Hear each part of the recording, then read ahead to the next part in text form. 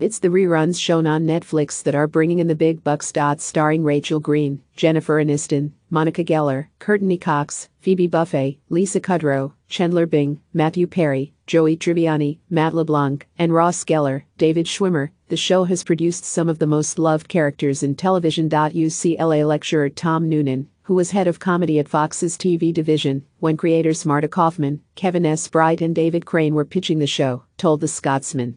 You just don't know how is it when a group of people come together and, if you forgive the expression, make beautiful music together. Is that going to be for a generation, or is it going to be for the ages? Comparing them to rock legends the Beatles, he said.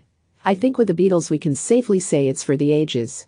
It's possible with Friends it's the same thing. It was based on a group of 6 20-somethings living in New York, with the on-off romance between Ross and Rachel being one of the main themes. Now it seems Friends is arguably more popular today than it was during its 10th and final season, with its 6 stars reportedly earning $829 million a year through reruns alone. Meanwhile, die-hard fans who have been waiting for a Friends reunion better not hold their breath. Although Aniston thought her castmates would be out for reprising their roles, telling Ellen DeGeneres that anything could happen, Kudrow, who played Phoebe Buffay, recently dismissed the idea as sad. The 55-year-old star explained.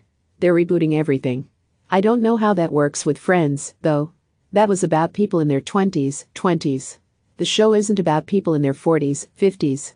And if we have the same problems, that's just sad. And Schwimmer, 51, has similarly echoed that sentiment in the past, that the cast are just too old to play the same characters. The actor who had the part of Ross Geller in the sitcom previously said, "Look, the thing is, I just don't know if I want to see all of us with crutches and walkers. I doubt it, I really doubt it.